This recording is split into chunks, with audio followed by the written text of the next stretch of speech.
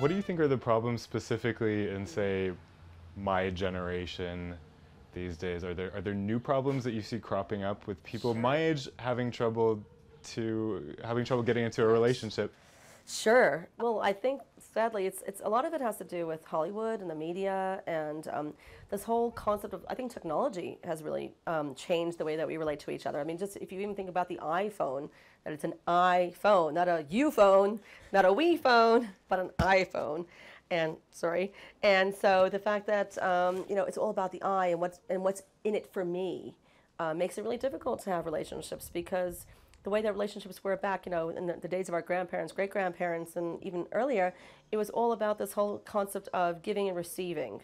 The sad thing is that people don't realize that there's so much richness to be gained from being in a relationship and to deal with that struggle, because that struggle is what makes us grow, and it's what pushes us to the core, and it's what makes us the most fabulous people that we can be. I'm just wondering if how much we can expect to find that perfect person, and how much we have to just pick someone. Yes.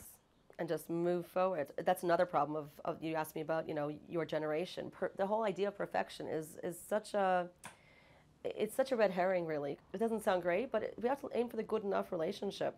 A relationship where you feel comfortable to be with the other person, where you feel accepted, where you feel that, yeah, sometimes you're going to have a hissy fit, and the other person's not going to freak out and say, oh my God, I can't deal with that. Or you're going to look like crap one day, and the person's going to be like, oh my God, you don't look like a supermodel, off I go.